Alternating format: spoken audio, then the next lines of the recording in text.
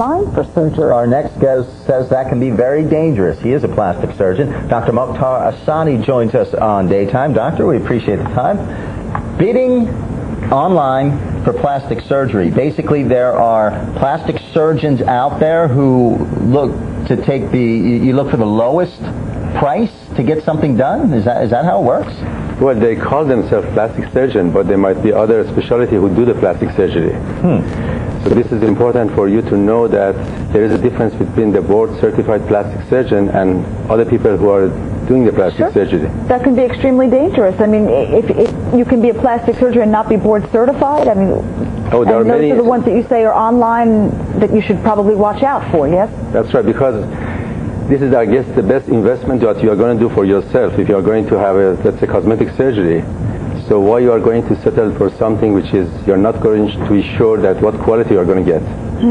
Because, as you know, you get what you pay for. Yeah, it makes me think of the commercial where you hear, I forget what online company it is, but you basically tell them you're looking for a mortgage rate, and within an hour you get 4 offers back. Is that what we're talking about here? If I want to get a nose job? Some people do that, yes. Yeah. In order to get business, they just go lower and lower in order to get the client into their office.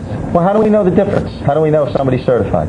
Well, you have to find out first. You have to ask them questions. You have to be knowledgeable to find out whether they are board-certified plastic surgeon, whether they have experience, they have education, whether they are affiliated with a good institution, hospital. If they are going, because you can do any procedure in your office. You can, or you can. You can. So you have to be sure that person can do the same procedure in a well-established institution and hospital. Right.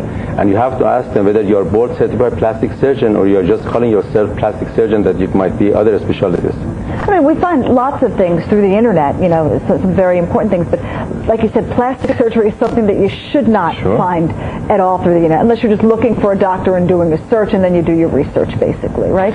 Yes, that's why the internet is not going to be giving you all the information. And many of this, I heard that many of the pictures might be from other practices that they imitate. They put on their website. Yeah, because how could you possibly know? Yeah, real dangerous. Doctor, we appreciate the help. Watch out for. Yeah, Dr. Mukhtar Asaadi, plastic surgeon. Thank you for the advice. Thank you very much.